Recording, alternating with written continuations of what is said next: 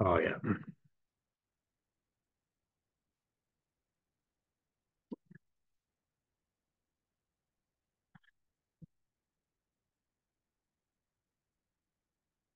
Okay.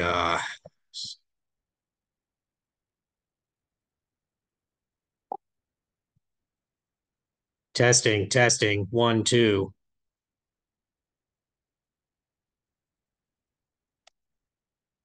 Okay. Kind of like looked kind of back and forth on what they were seeing in my pictures, and ultimately decided that it was just time to send it in. They got it Thursday. I haven't heard from them yet. My plan was to email them tomorrow if I hadn't heard anything by noon. May I ask, is that a new purchase or is that a used one? It was brand new. I got it from Agena Astro. I'm always like really leery about something that heavy getting shipped the way that things get shipped nowadays. So I'm not freaking out about it yet.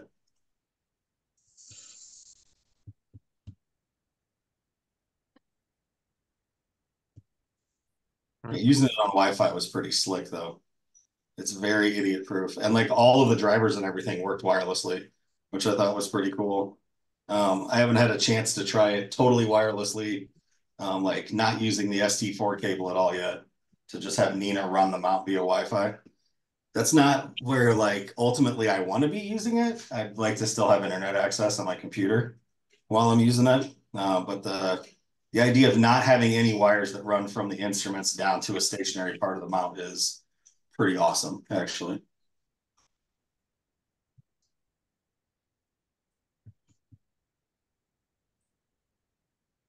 Anything else? I mean, not as far as the mount goes. I will I'll keep in touch with Jim and John and anybody else who's interested as things progress. Okay. Yeah, I think that is great, Matt, that you're going to try to work with them and see if you can get us a little bit of a discount. But sounds like you guys are having pretty good success with that mount. Very good. All right. Now, the board has been discussing that we should have some kind of informal workshop to, well, let's say educate club members on how to operate the motor on the new roll-off roof. Because it's YouTube video. Great. You want to create a YouTube video? So I volunteered to write a work instruction for it, which should be a whole procedure, and I can do that. I just need somebody to walk me through it and allow me to follow them as they do it. And I'll take pictures and I can write something. That sounds good. So Ashley volunteers to create a. Whoever is going to walk me through it, they get together and go meet out there. So then that would be on the website then? I can write it in whatever Word format document you want. Put on the website or create like a flyer to put up in the building itself. Yeah. And attach a video to the same document. Who's going to be the cinematographer? Well, yeah, because I can put a QR code on it. I mean, I got a movie camera, so a QR code. Yeah, I mean, then you can link to it. I'll bring them up, or we can embed in the website. Who's in charge of the? You got a document control and an IT guy, so who's in charge of the website? In charge of the website. Who's maintaining and updating content? The website was created by Jason Howell. Matt Neilssen has been working with him on updating it to current standards. So. Okay. We're going to post it on the website. There's no reason we can't post a video or embed a video or link something or whatever as well. And people that watch movies better will have what they need, and people that read will have what they need. Has everyone heard that? So Chris and Ashley are talking about creating a how-to video, posting it on our website, linking it with a QR code. They just need to work with whoever's currently managing the website. Matt, How to what? What are we doing? a how-to video to how to operate the motor for the new roll-off roof. Oh, yeah, that's not a bad idea. They're a piece of cake to post. Thing is, I don't know how many people that are on this call right now actually have access to the website. Let's who is it? You said it was Ashley? Ashley, yes. And Chris, yeah. Okay, yeah, I see it over there. Give me a minute. Let me find a link. I'll get it to you guys. Is Jason a current member or is he a contractor or Former member. prior member in Yeah. good spirits? Ask Matt about that.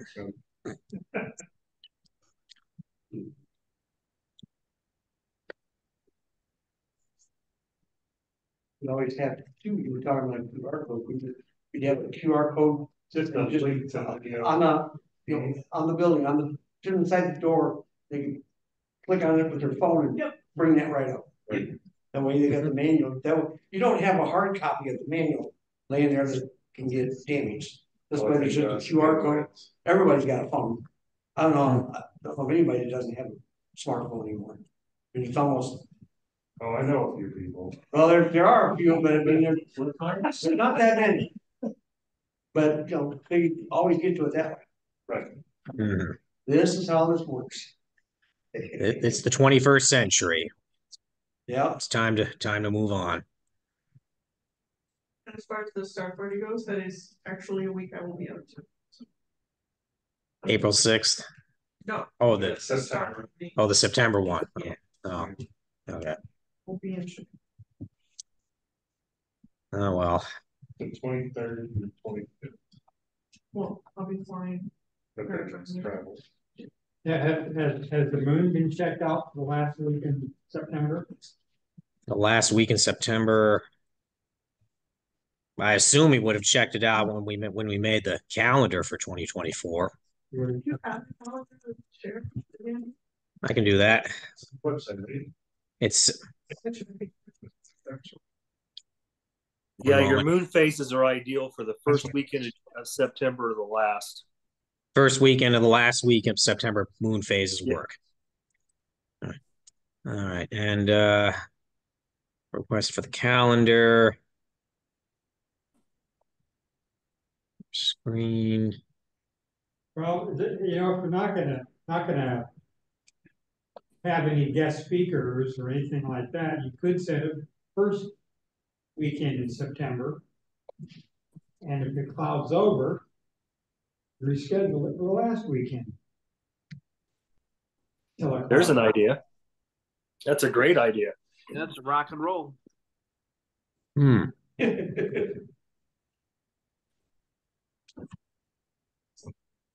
Need let's see. Like a Wednesday or Tuesday.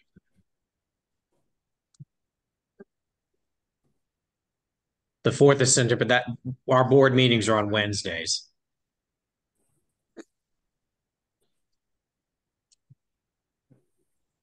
So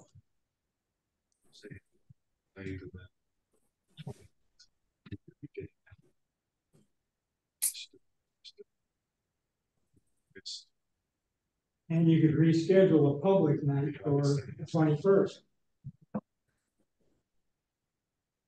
So just get rid of the rain delay date for it. I mean, that's your rain delay night. Yes, yeah.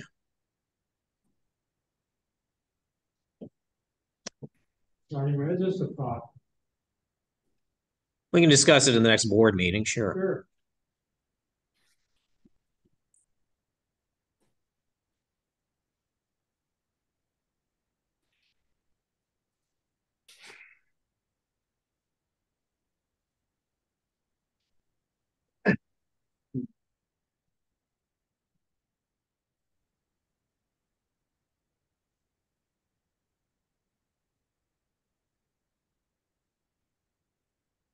Okay, got that. And All right. That was John Baker. Is that you? Yes, it is. How to do? Hello.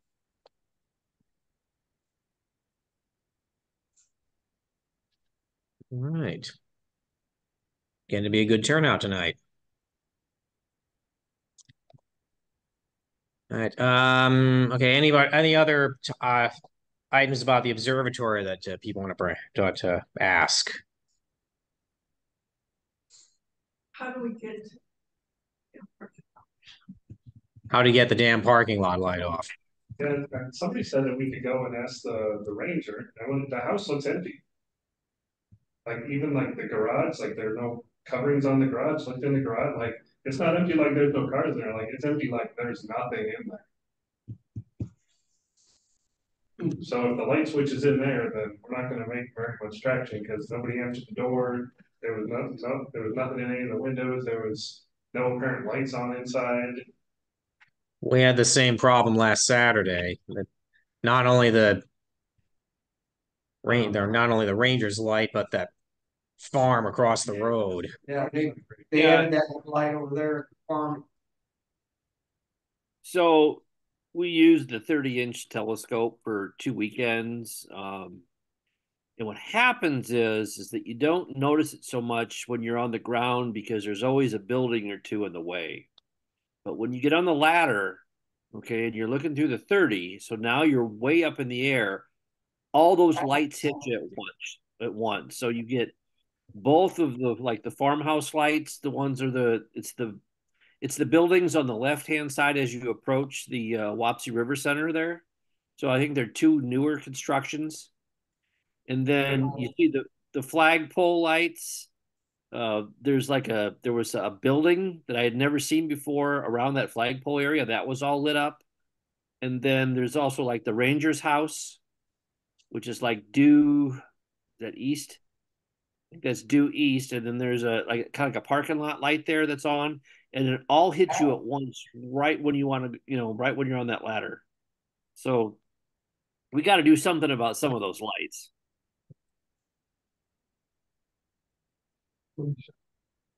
That's what I was saying. Something that doesn't get us in trouble. It's frustrating enough. I might be willing to accept some trouble. Darn kids.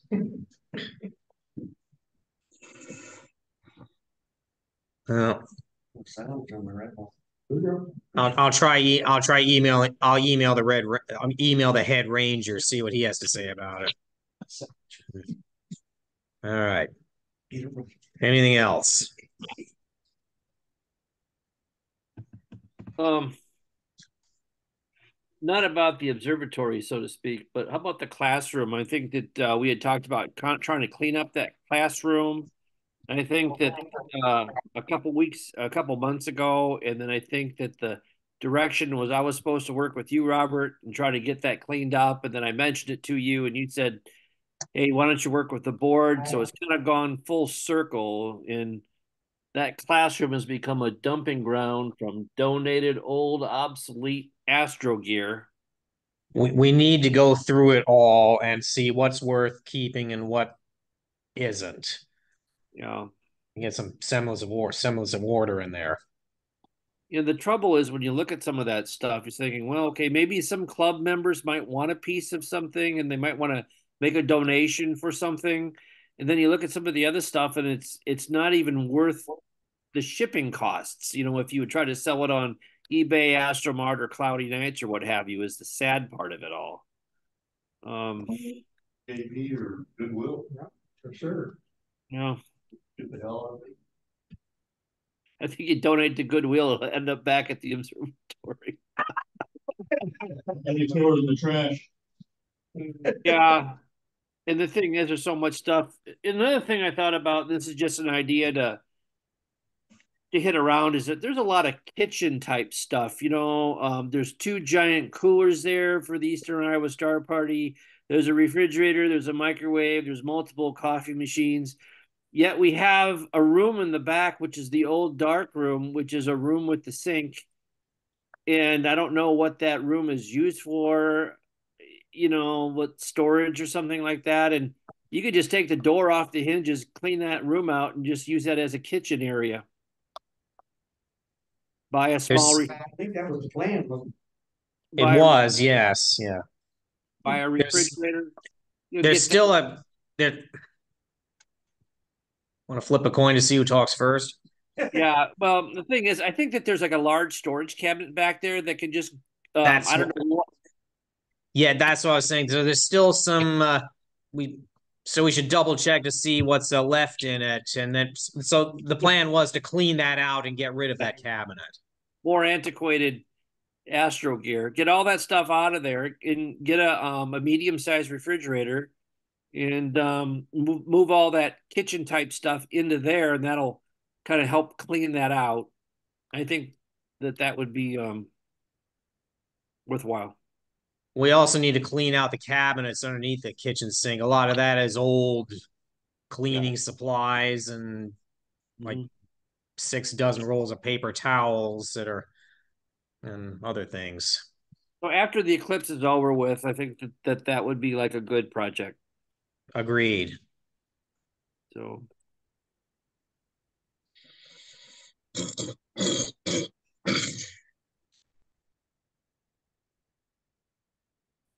agreed. We'll arrange some kind of get together for club members to do that.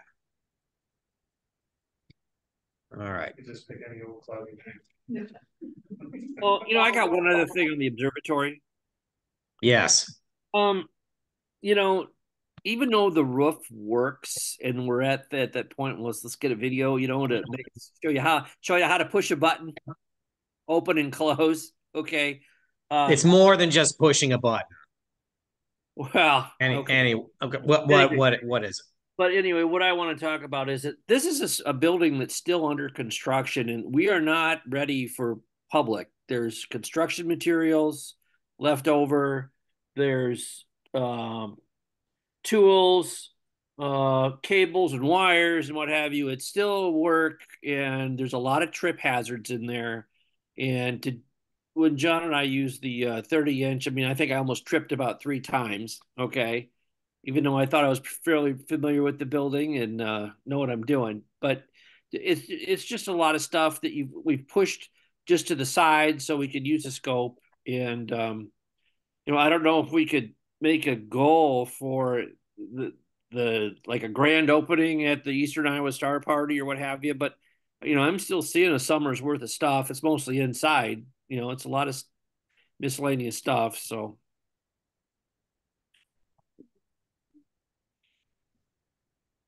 Well, John, you've done a lot of work in the new roll-off building. What do you think? Yeah, I agree. There's a lot of leftover wood laying all over the place. There's like 16-foot 2x4s in there, or however long they are. They're super long. I put a couple of them up in the rafters, but that's a pretty hard thing to do by oneself. And I finished putting the outlet on the new pier the other day. I just need to hook it up to the wall, which is no big deal. That'll only take about 5 minutes. But that runs underneath the concrete. Pretty seamless now. That huge refractor telescope has got to go, I think. It's just in the way. Jim's old homemade refractor, you mean? Yeah. Having a grand opening at like Eastern Iowa Star Party wouldn't be a bad idea. Maybe we could actually get Channel 6 to come out. And do a little story. And they can look inside of that and see what's inside, and see what's all around, and maybe we can get some raffle it off. Publicity.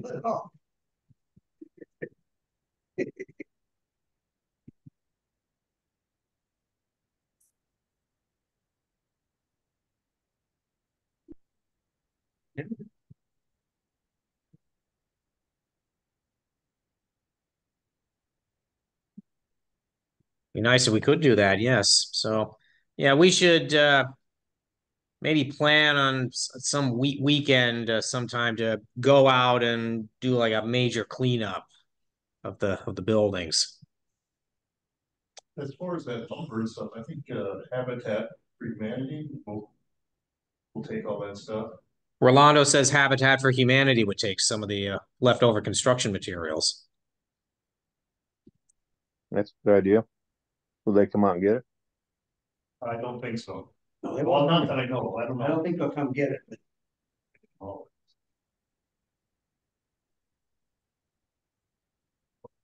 Yeah, I agree that we don't want to leave the construction material there indefinitely. I think there's been some proposals to make some shelves, maybe some corner bracing.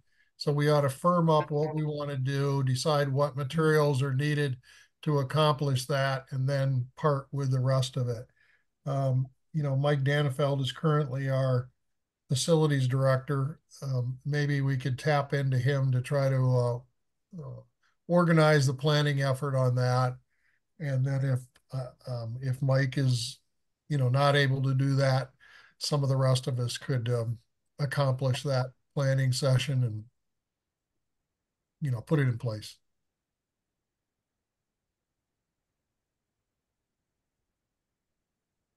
So we should talk about that at the next board meeting.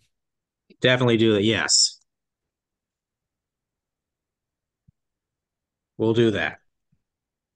All right. Moving on. Anybody bought any new gear recently? Of course, I mentioned the Sim 60 mount. Runs great. Sim 60 mount.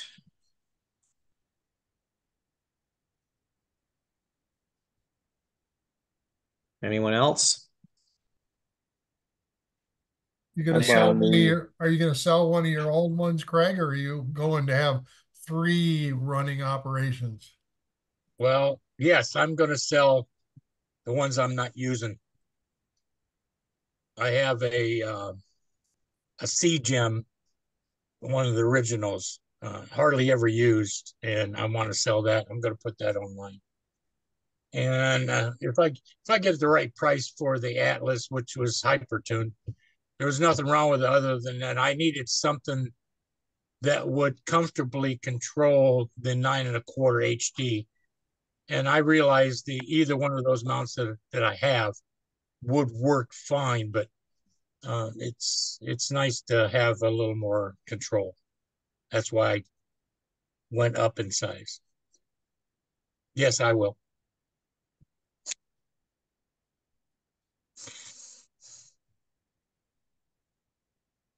Anyone else bought gear or has gear to sell? Well, my C-Gem is up for sale too. And I'm not getting any interest locally, so I guess I'll put it on Cloudy Nights, raise the price. Try to work something out with shipping. eBay too. There's a lot of stuff on eBay. Yeah, but it's shipping is really outrageous. Plus, yeah, you have to pay a lot of it. So I put it on Cloudy Nights, and I'll have to say, I'll meet you halfway or something. All right. Anyone else? I bought a new camera, an ASI 664 MC color for my solar observing. That's a pretty good job. New camera, okay. I mean, I guess I can kind of set it to the board, but not everybody else. I got that mount, which is back at the factory. Picked up an ASI, the 2600 monochrome version, a filter wheel for it. Did the 36 millimeter filters so that I could get 7 of them in there. So I've got all the colors and narrowband all in one shot. And I picked up the electronic autofocuser, which just showed up today. So hopefully, like, the imaging can be way more automated than it used to be and less fiddly. take a lot less time to get on target. I also ended up getting a Daystar Quark chromosphere because I'm addicted to these pictures I keep seeing. Haven't had a chance to actually get to play with that one yet, but that's coming real soon. So that's why we're expecting rain all weekend. Yep. Yep. All right. Okay, let's move on to tonight's presentation, quote unquote. So basically we're going around to all the attendees and asking where are you going and what are you doing for the solar eclipse? I'll start by saying that I'm going down to Pinckneyville, Illinois. I'm gonna at least bring my 6-inch Dob and my homemade solar filter. Thank you again, Rusty, for making that. Oh, yeah. Yeah. And well, Have you tried I've tried it a few times. Yeah. Good. Yep. And my department at St. Ambrose knows I'm going down there and they want me to take pictures. So I actually borrowed the DSLR camera from the observatory after last Saturday's meeting, and I'm going to see what I can do with that and my scope. All right. What are other people doing for the eclipse? Well, I was planning to come here. You'd have to tell me where I could set up, where to park, so I don't get a ticket. Here on campus? Yeah. Oh, okay. So, all right, yeah. Now it is a Monday, so I could put you in touch with Sophia Pierce. She coordinates all events here at the Rogalski Center. She's probably the best first person to contact to see where you could do I that. mean, I thought you've got students here, and you let your astronomy people know that somebody would be set up here. Yes. And on that note, our department bought 200 pairs of solar eclipse glasses. Seuss and I already reserved some of those for our physics and astronomy students. And the rest we took over to the library to handle distribution to the rest of the campus community. That leaves only 120 left for that. So, and I brought the club's glasses here. I brought the club's eclipse glasses here to distribute to club members who want to use some of them for public events, for whatever events they're doing. Yeah, those, if I remember right, each one was 100 glass. And Mike Dannenfeld already took 20 pairs. So that leaves us, it still leaves us over 950 pairs. That should be enough. Each one is individual rack. Yes. All right, Cecil's taking 100.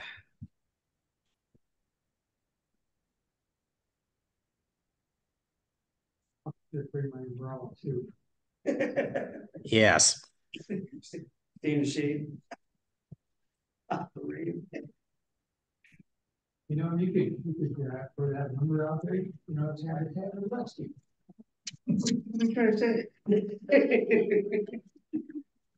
Right. Well, does anyone else here in person want to use the glasses for the eclipse? Yeah. All right. I have to work that day, so I'm gonna go out in the parking lot. So you want 10 pairs? Okay. Actually, I was thinking if we do have quite a few left over, I could take another 100 for our library. We'll just save it for the next eclipse. Next year.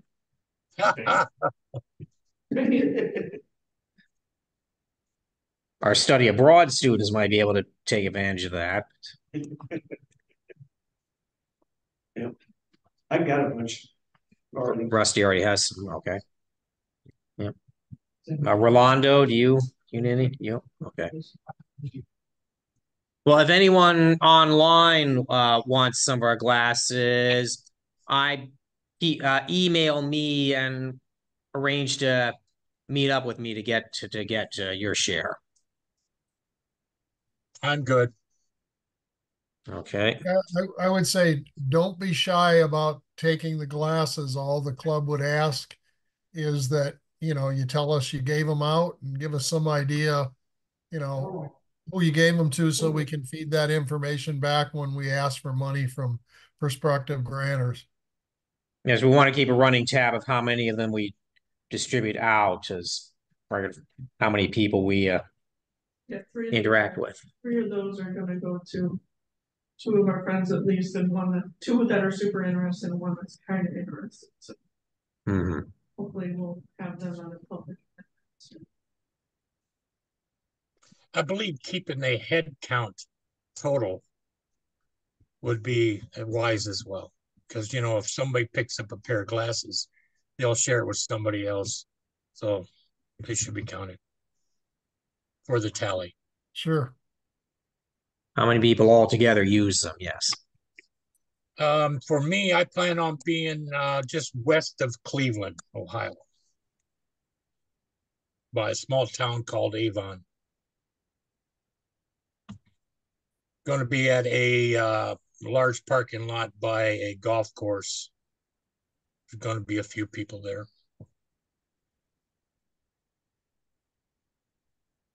That sounds good. All right. Talk to us. Where are other people going? This is Jim. Public library. That's where I'll be too. Rusty and Rolando at Public library. all right. Yeah, I have a friend that has a daughter near Austin, Texas, and so we're going to meet there and stay with her for a couple nights, and hopefully we'll have clear weather. Well, good luck. Yeah, we'll be at Moline Public Library. Alan, you're going to be with Rusty and Rolando. Yep, that's going to be a big deal. Last eclipse we were there. There was like 1,500 people showed up. So we'll see. Maybe it won't be that big this year, but it still probably will be quite a few. My son Eric and his wife are going to go to Wapakoneta, Ohio. Does anybody know what's significant about Wapakoneta? No clue. That's the hometown of Neil Armstrong. Ah. Not too far from where I grew up.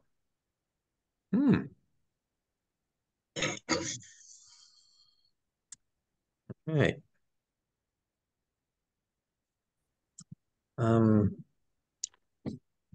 Chris, Ash, I'm sorry. Go ahead.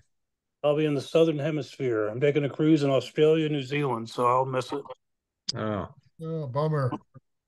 Well, I'm going to go to Australia. That's not bad. Yeah, that's true. You get to see the southern sky.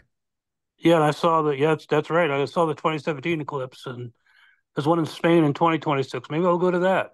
I don't know. Why not? Yeah. If you wait until July 2028, there'll be one in Australia.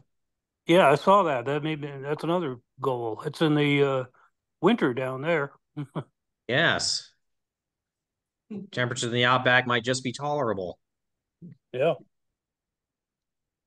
Chris, Ashley, what are you going to be doing? Parking lot. Yeah, almost certainly. Parking lot here. Okay. Yeah, let's set it down.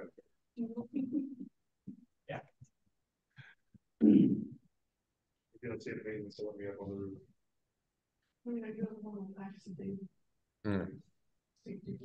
All right. Byron, how about you? Well, I'll just be around here. I don't have any plans to really travel anywhere. I'll just see what I can here. Probably be working. Yep. All right. Steve? Actually, I'm open right now. I don't see the last eclipse in 2017. The weather is iffy, and I didn't want to plan any specific place or hotel or anything like that. I just got up at 5 o'clock in the morning. The car was already packed, and I just drove to clear skies. Ended up in Columbia, Missouri, in a grade school parking lot, and we set up, and I had a good time, and I got to see the eclipse. It was slightly hazy down there, but I think I'm just going to do the same thing here. I was hoping that a couple of the members here would want to kind of get together and just kind of drive, just try to find clear skies. Watching the weather report like on Sunday, and usually like in the Southern Illinois area or like the Indianapolis area. So something that's drivable within about 4 hours. So St. Louis is about 4 hours. And I think Indianapolis is like about 5 or more. But Southern Illinois would be in the 5 hour range. So you could get down there. It's just watching the weather report. So right now I'm doing solo unless somebody wants to group up together and go try to catch an eclipse on Monday. So that's where I'm at. I think you guys are crazy staying home. It's a heck of a thing to I've only saw the only eclipse I've ever seen, solar eclipse, like I told her, the total one was the one I saw down in Columbia, and I thought, man, what a sight. It was. I saw it in Nebraska, in Aurora, Nebraska. Such a number of us did. And yes, that was an experience. You don't even need all this complicated equipment. I mean, I think that they've made it simple with like these with the glass, and then just look and use your eyes. You don't need to photograph it or anything. Correct. Yep. People with cell phones. Click, click. You gotta take a look and move on. Right. Take a look and move on. Everybody, quick look. All right. Matt? I'm going to be running the S20 or S50 and let it run. That's all. Okay. So, all right, Doc. I last week secured a camper, and I'm doing exactly what Steve's talking about doing, except I'm going to get a few days head start. We're going to go wherever there's stacked high pressure along that eclipse line. Basically the same plan as I did for the last one. Go time lapse it and then spin my filter off when it's nice and just freehand it and try to memorize the hand movements I'm going to do on my camera, just like last time. I didn't have to pay attention to nothing except the eclipse. It was incredible. Where I was at last time, only got about 1 minute and like 10 seconds of totality. We're shooting for anywhere at least 5 minutes this time. That's because it's going to be dope. I think maximum possible for this one is 4.5 minutes. Mexico-Texas border. Yep.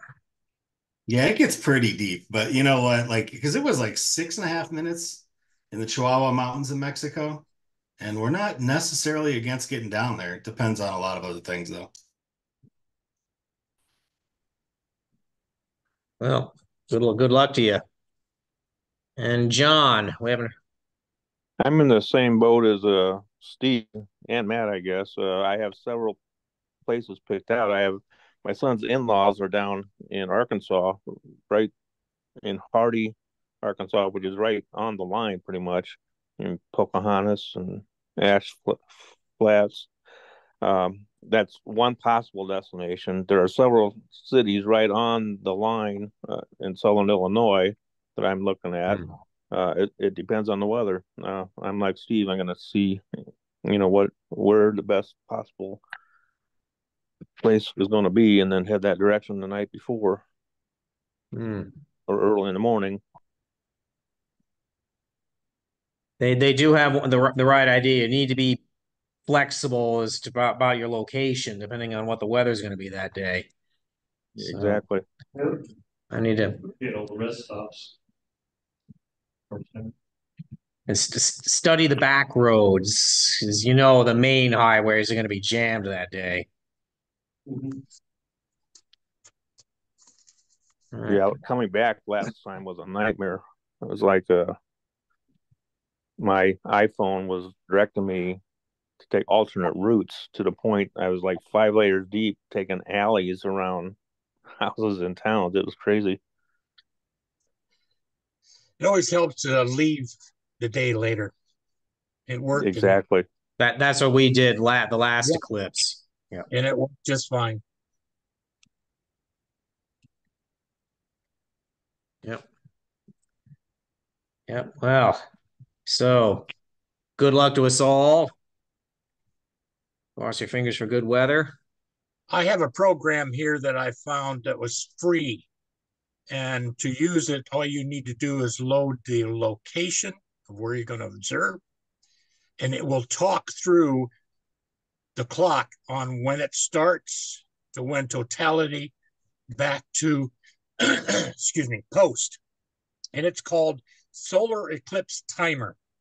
If anybody wants to write it down, I loaded it. It was very simple, no charge. And it will help out. Like I said, all you need to do is open up the program, put in your location, and it will do everything else for you. Yeah, there's a similar program called Solar Eclipse Sequencer, which will allow you to predefine what you want to do with your cameras. This is just for to allow you when the solar eclipse, when you can take your glasses off, when you need to put it back on. Yeah, so the sequencer thing does too. Yeah, excellent. Sounds good. All right. Anything else about the eclipse?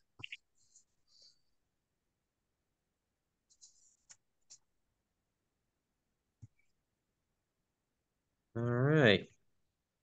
Any new photos that anybody wants to share? I have two. One moment. Let me. Okay, everybody can share their screen now. Okay. Let's see if I can do this. And the first one I'm going to show, I've always wanted to do Thor's again, but use mono.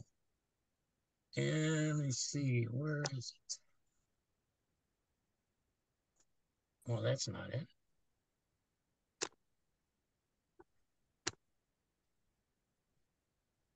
Let's go back, try this again.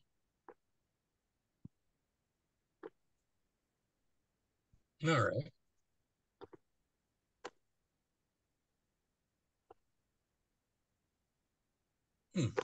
No. Wonder why it's not showing. Oh, here we go.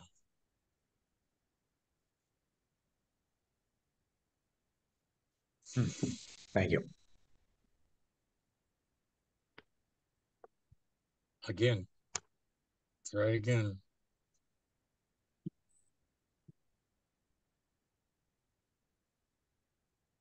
Oh.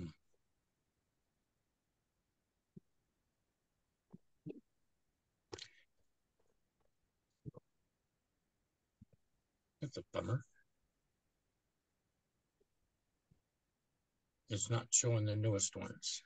I mean, yeah, yeah. I mean, the only time I get to use the share is when I'm online. let me see.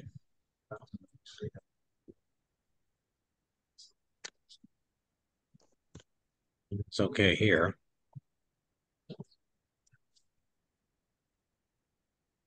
I'm not getting the up-to-date pictures. No.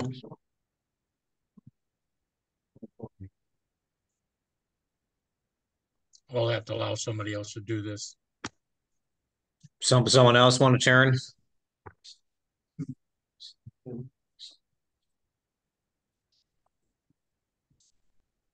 Does anyone else have picture photos to share? Yeah, I do. All right. See if I can figure it out here. I'm on my iPhone.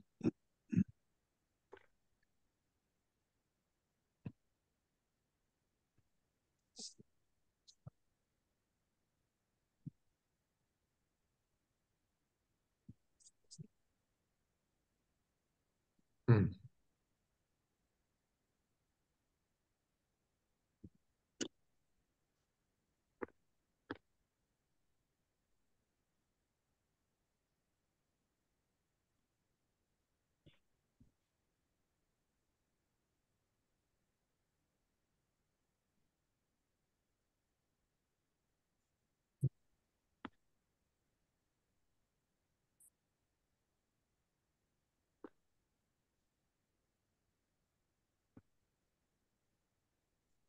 Okay.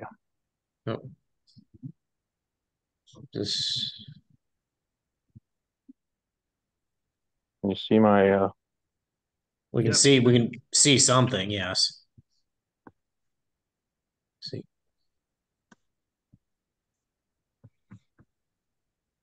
I don't know if you can see that image of the sun. The sun, yes. Yeah, Looks that's like some one I good took with flares my, on the looks like some good flares on the edge there. yeah, I took that with my new camera. And these two here, this is a 2.5x Barlow on my Quark. And then here it is with my 5x Barlow.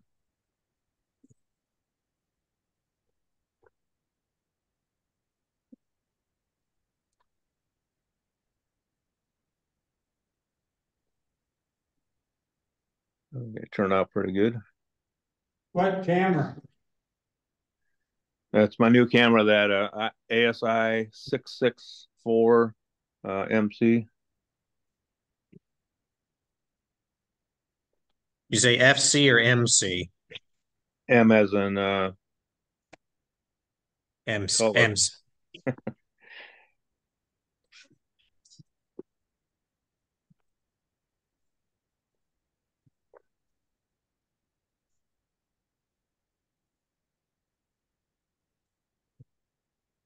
Okay, now how do I stop sharing?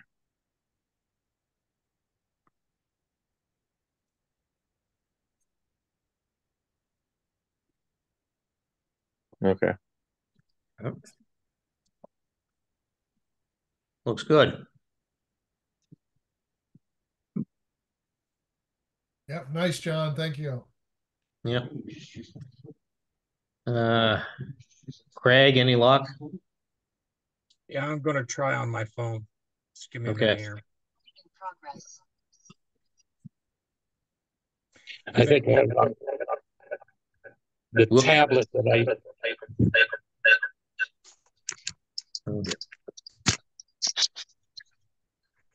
Okay. It's me. Echo, echo, echo. How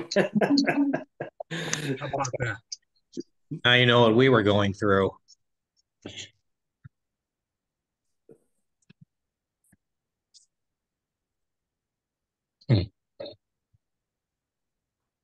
We need to get one of Ambrose's IT people to join the club. Or you just, a number of companies sell these pucks, we call them. Something to build a room, we'll have enough audio. Byron, you have a bunch of new pictures on you. Yeah, I do. I got a few. You can get anywhere from $180 to $600 depending which company. Okay, I have.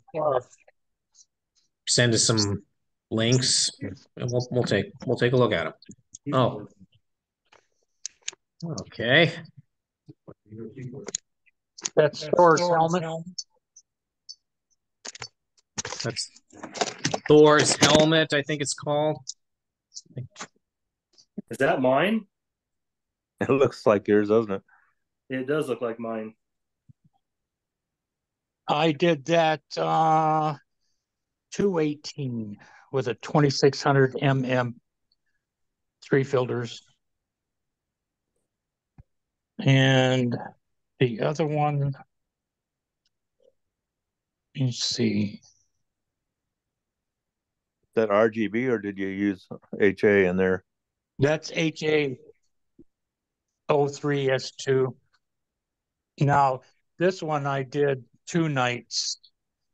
It's Bode's Galaxy M81. You see it? Turned out good. Nice. So what I did is I had a problem with the color diffraction in the one-shot color. So the next night I used the mono, the 2600 mm, 2600 MC, and I removed the stars from the color one and the stars from the mono, and I just added the mono colored stars into the one-shot color of the Galaxy. I'm very happy with the way it turned out. Yeah, it looks good. But thank you.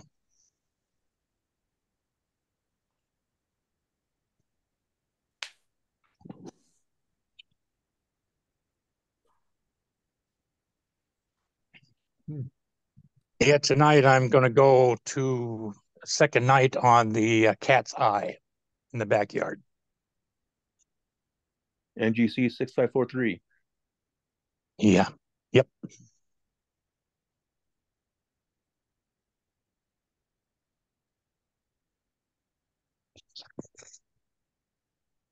That's it for me. All right. Anyone else? I'll throw a couple in there.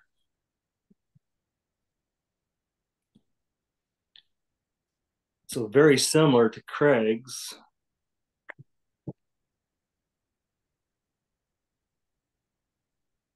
When was that, John? We were out there. What night was that? Friday at Minky? I think Friday night. Friday night, yeah. I shot very good. 3 hours. I managed to squeeze in before it got too low. So in what scope is that? Is that the Takahashi? No, actually, I used the Quattro 8-inch on this one. And I was trying out that, I bought that Neb Z2 filter, nebula filter to test out. And so that was taken what at Menke? Yeah. And Right. Greg, your photograph was taken where and with what? Oh, that was taken in the backyard in Wakanda, Illinois. And it was taken with a C9.25 HD with a 7 reducer, 2600 mm mono camera. That's up in the Chicago area, isn't it? Yes, north. I would say it's about 18 miles from the border, about 18 miles from the Lake Michigan. Mm. I also shot the Owl Nebula that night. Let me go back here.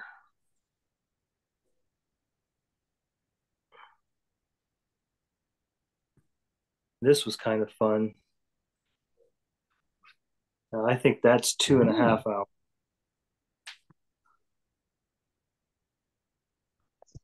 Yeah, that turned out real good. Nice. And again, like I say, that was the 8-inch Quattro. Then I did shoot the Seagull out there. That was during the Messier Marathon.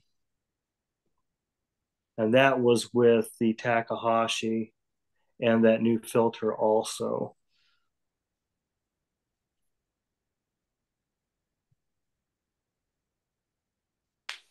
Cool. Nice. Yeah. And I did, I mean, after running this through APP, I did very little touching to it. I just kind of left it alone. But this was 3.5 hours. Very nice. Hey, Byron, Yeah. you see like the lower third of the image there, there's a bright star. It looks like it has like a eyebrow. Yes. Yeah, it's a bow shock. Yeah, so you've got like stellar wind blowing there around that star. Yes. Okay. That's cool. And then I also tried a filterless shot. And with the iris, it was low though. So it was only about 10 degrees off the horizon. So I was cutting through the atmosphere pretty good, but not bad. Nice. Very nice.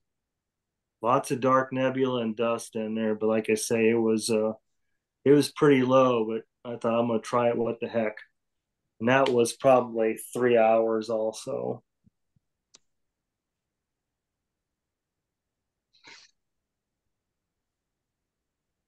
So yeah, just having fun with it. I don't know if I have anything else I haven't shown. Did I show you guys the tadpoles? Not here. Okay.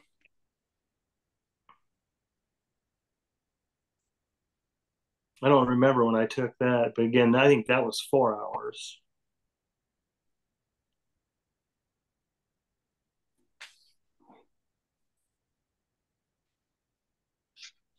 I think I took that here in the backyard. Yeah, I did. I used the L Extreme filter on this one. I should have used the Radiant Quad, but I wanted to try the L Extreme in town. I'd never tried it yet, and this, I guess I'm in a Bortle 7. It probably would have been better with that quad band. That camera and that quad band with that Takahashi are like a match made in heaven. They really, really work well together. You had a flaming star and jellyfish too, didn't you? Yeah, I don't know if I. Oh yeah, I do. The jellyfish I did in the backyard.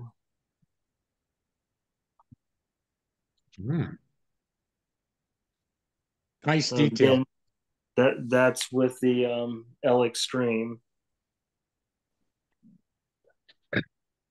and the flaming star.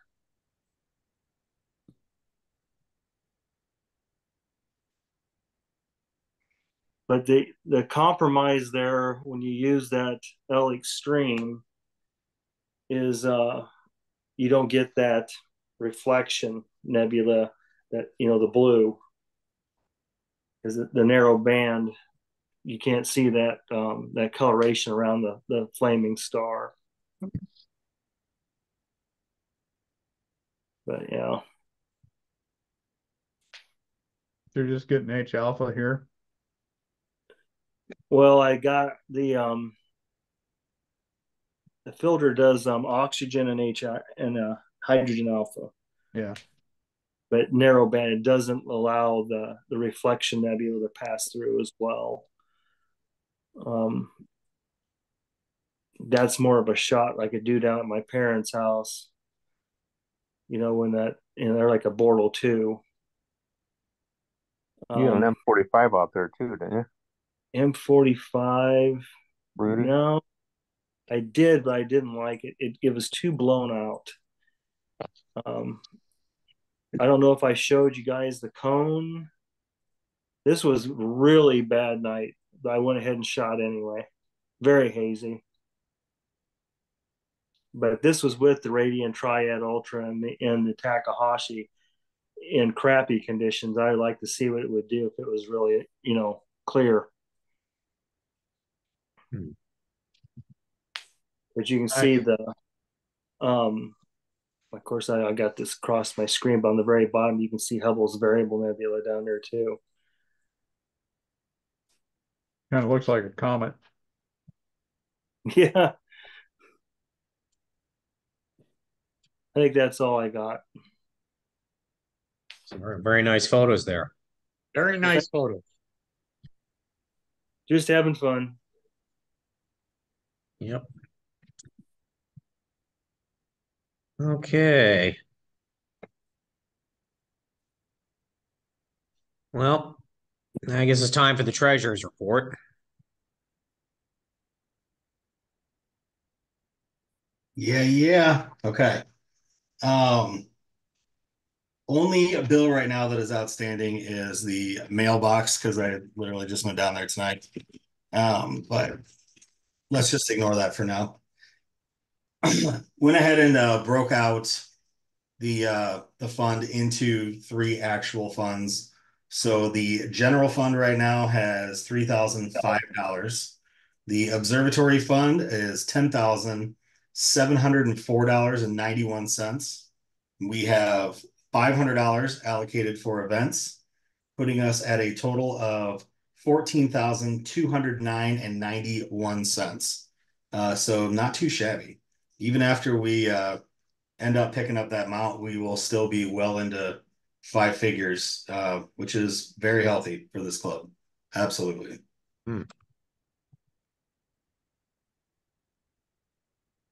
Anybody have any questions on the treasurer's report, the state of our finances, anything like that?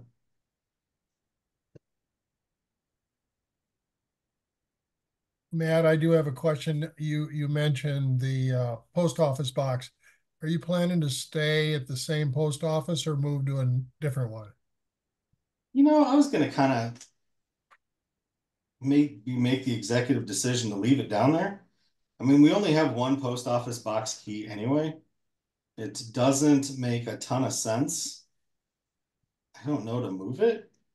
Yeah, I think we talked about that before, and it doesn't make sense just because of all the other publications out there that already have our existing POS. Yeah, and it's not that big a deal to me to get down there. I know it was a bigger issue for people that were further away. I don't see any reason to move it. Okay, if you're satisfied with that, I think that's fine. I do believe there are 2 keys. There shouldn't be. And I remember like having this discussion with the post office quite a while ago. They can't ever make you another key, which is sort of weird. But they can change the lock for way too much money and then produce as many keys as you like. So unless somebody went through and had the lock changed, there should only be the 1 key. I think we got a different story than you did. We must have had a better postmaster. So we were able to get a second key. Dr. Mitchell, can you confirm that? Do you have the other key?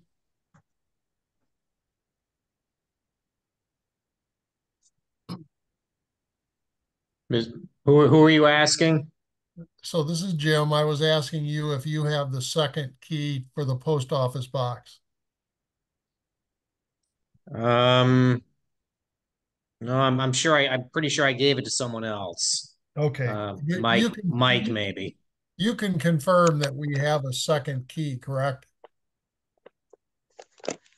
No, I can't. Okay. Well, Matt, I'll help you find the other key because I remember you telling me this story a few years ago.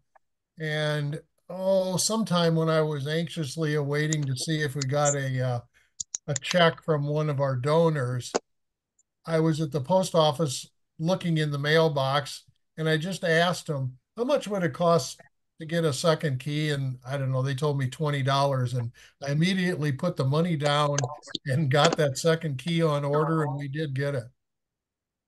So I wonder which key I have then, because I used to have the key that was like on a wooden, I don't know, hard to lose. You know what I'm saying? It was like almost like a miniature back scratcher. Yep, I know what you're talking about. Yep. Yeah, I do not have that keychain or whatever anymore. So I simply have a key that I got from Dr. Mitchell. Oh, okay. Oh, Well, you're okay. I gave it to you. so Mike may have one then. I don't know. We'll check into it, but I do think there is a second key. Yeah, I And think he was interested in having it. If there is another key, I would just like to request that it goes to Sam Snow or back to Doc. yeah, just it's I mean, that's just more reason to keep the same post office box because we have two keys to it that we paid for. Yep. Excellent. All right. So I think you have a message from our second treasurer, Sam, who just maybe he got a notice. So maybe you're seeing the notice for renewal due on the post office box. Yeah, I went down and emptied out the post office box. So not exactly treasured. I sent you and Byron a text message of a package that we got from Dan Carpenter, is the guy that we got the scope from. And he sent an adapter that he forgot to pass off, which has something to do with a focal reducer. I don't know. Did we get a focal reducer with that? I don't even know. But Yes, we did. Okay, Yeah. cool. So just to clarify, did he send the physical adapter? Yes. Oh, great. Yeah, he sent it up to us. Okay, that's nice of him. All right. I saw that message, but it wasn't clear to me whether he was just telling us he had it or he sent it to us. No, I've got it here. Good. As soon as possible, I'd like to get it with the rest of the stuff for that telescope, but I think John and I can work that out. Yeah. Before we continue here, so to sum up, the general fund is $3,005. Observatory fund, $10,704.91. Events fund, $500. Total, $14,209.91. Does anyone want to make a motion to approve the treasurer's report? Aye. Cecil moves. I'll second it. Moves to approve. Craig seconds. All those in favor of approving the treasurer's report? Aye. Aye. All opposed? Nay. Loser. Who's the wise guy? Well, he's outvoted, so the report is approved. All right. Now, is there any other business that we should bring up tonight? So we're done with all the agenda items? I have one thing. Mike Dannenfeld did stop at my place a couple of days ago, gave me some a bunch of information on the digital lock on the roll-off roof. Let's see, on the digital keypad. There's info from the box that came in, and a couple of backup keys to use in case like the power goes out and we need to bypass the digital lock. And he also gave me a sample of a paint chip, which I think he said was for the outside of the roll-off building. And basically, I'm asking who should I pass this on to? Who's in charge of building maintenance? That'd be our facilities director, right? Sure.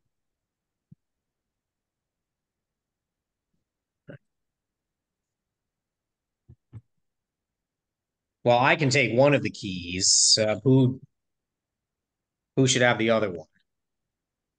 So we're talking about I can take the yellow one if you want. This is John.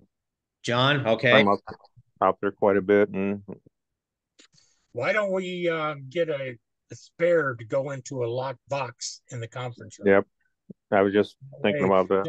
Out of dire straits, somebody would be able to make a phone call, find out what the code is, and open it up and use it. But other than that, I think the box would be good security. So John, John, why don't you take one of the keys and then we put the other one into the lockbox? Okay, I was thinking vice versa, but that's fine.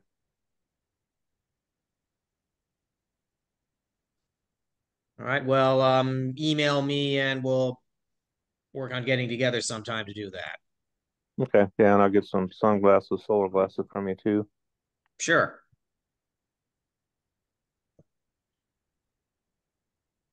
All right.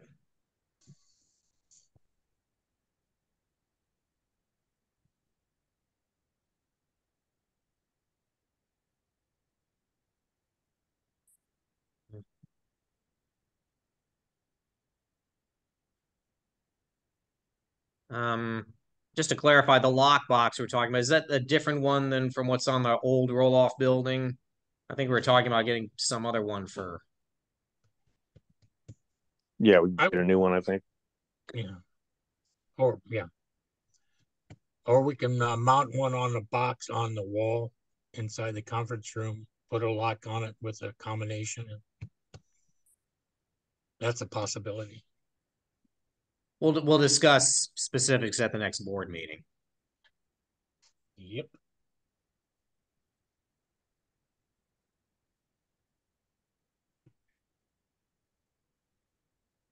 All right. Is there any other business we should? Yeah, I got something. Steve. So, we've got that 8-inch F15 refractor that we've had for quite a while, and now the club has purchased the 6.5-inch refractor, and maybe this summer with the both scopes sitting next to one another, we can make try to get a disposition on this F15 refractor that we've had. So you'll have two refractors sitting right next to one another, and club members can take a look at it and weigh in, right? To see, it's old school versus new school. So I think that would be a neat project. The other thing came up with is that when the club purchased the 6.5-inch refractor, it came with an unusual accessory. That telescope it came with a 3-inch diagonal and a 3-inch eyepiece. And I didn't even know this stuff existed. It's got a 3-inch draw tube. Huh? There's a 3-inch draw tube. Yeah, so I didn't even know the 3-inch accessories even existed. So the eyepiece is a 30 millimeter, 100-degree Explore Scientific eyepiece, and I guess that's and if you have it, you hold it. It's like a 5-pound eyepiece. It's just a monster.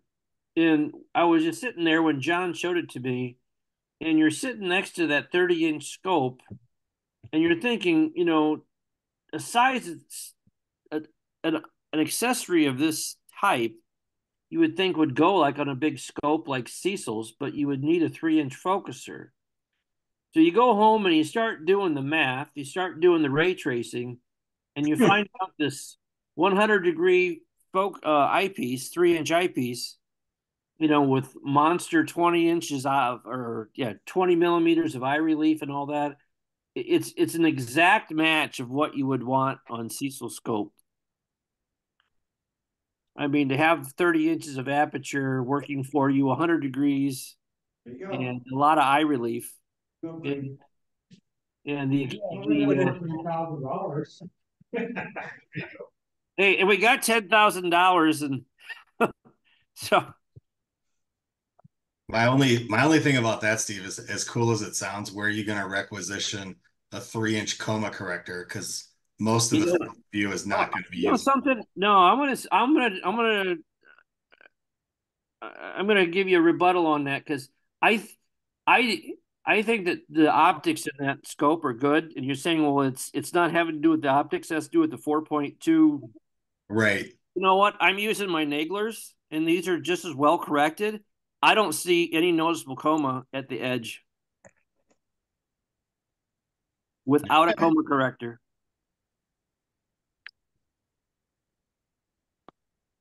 Yeah, I'd love to check that out. I haven't been out there through the 30 in forever.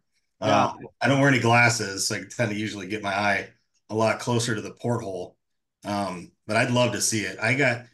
Were you around that star party, Steve, where there was a Explore Scientific actually donated us a 5.500 degree. I won that eyepiece, and I tried it in 3 different telescopes, including the 20, and just the outside edge of it was just too gnarly. It was too distracting. Really? Yeah. Well, I'll tell you what, I think that what we can do is take that eyepiece and put it in the refractor, because it came with a 3-inch diagonal, and you can kind of see it. I mean, I have no experience with these. I mean, I just use Nagler. Yeah, and your televiews are probably better than I have a lot of the ES 82 degree. And the reason I stuck with those is because they didn't get wide enough for to look really ugly in reflectors. But I'd love to be proven wrong on that for sure. Yeah, I used quite a few eyepieces those 2 nights, and I did not see anything noticeable on the edge of the field. Yeah, I got to get out there.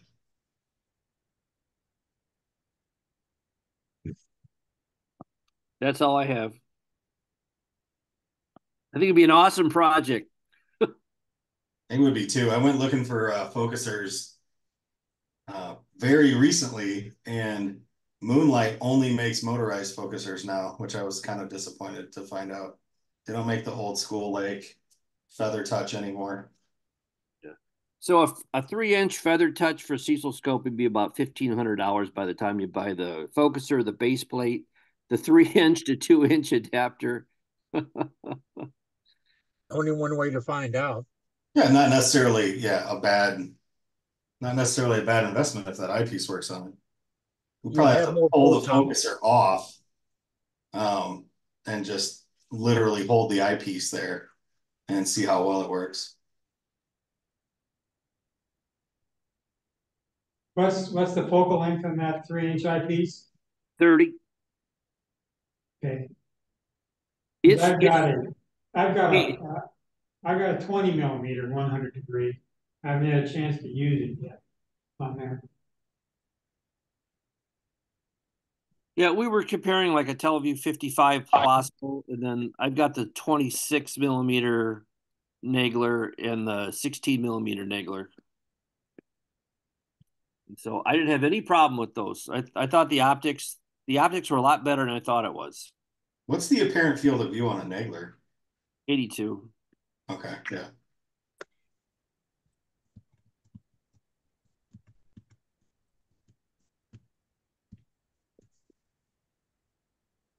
Well, we've been talking about more work upgrades in Cecil scope. So we just one more possible item to the list. Yep. All right. Is there anything else? I got just a question for the Astrophotography Brain Trust.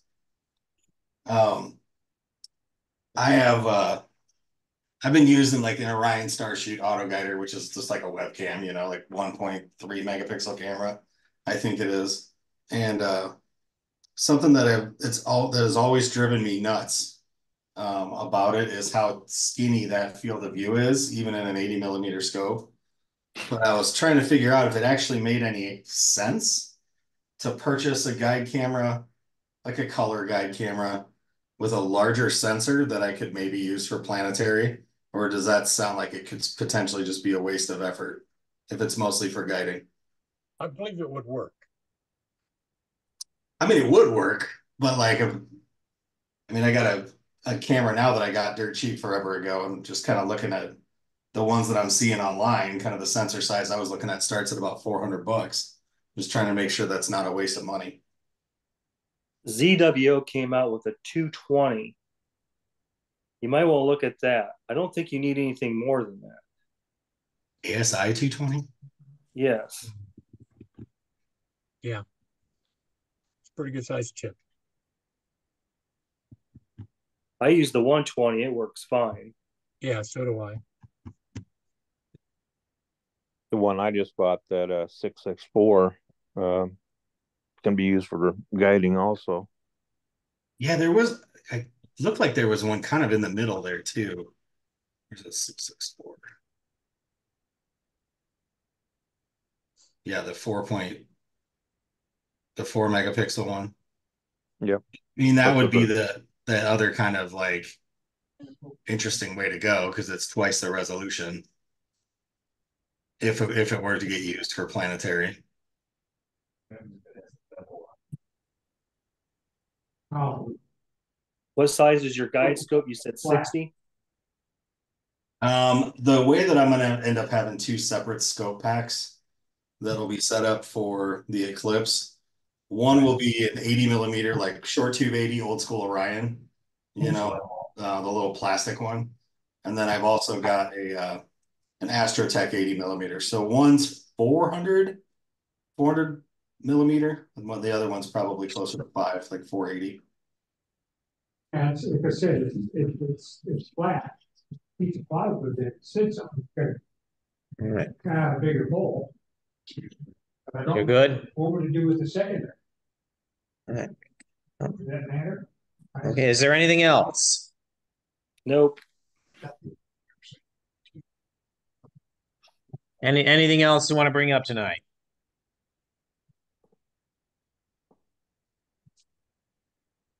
If nothing else, then does anyone want to make, our next board meeting is April 3rd. If there's anything you think we should bring up at the board meeting, please email us before then.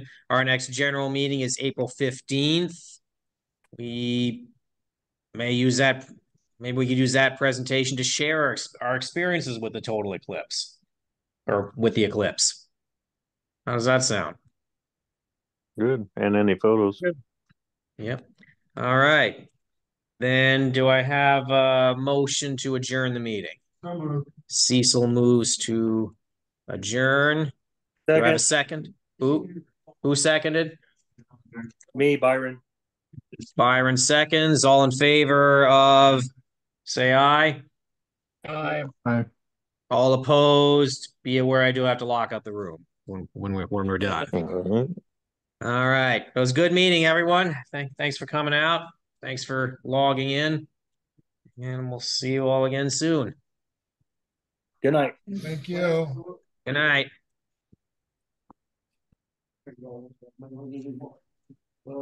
Not quite that many more. Yeah, you should report the video conferencing equipment to IT here. But I sent you some audio options. Thank you.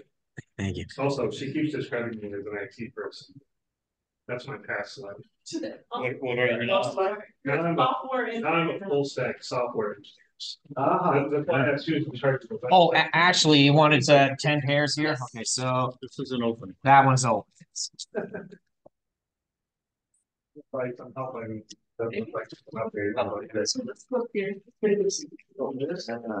Functionality work on. All right.